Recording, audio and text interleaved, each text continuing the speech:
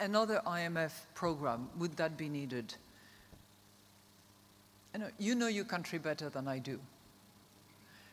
It seems to me on the face of it, particularly if the resolve that I have heard from the President, from the Vice Presidents, from the Finance Minister, from the Governor, if there is that resolve to actually stay the course and maintain that fiscal discipline, I think the country has everything it takes to do without an IMF program.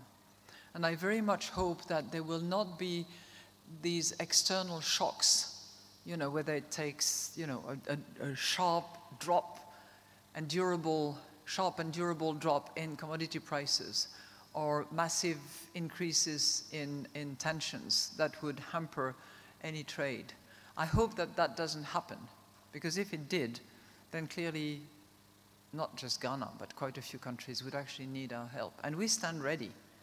We need to be available and ready for that. But I think, in addition to political maturity, I think that fiscal responsibility can be developed.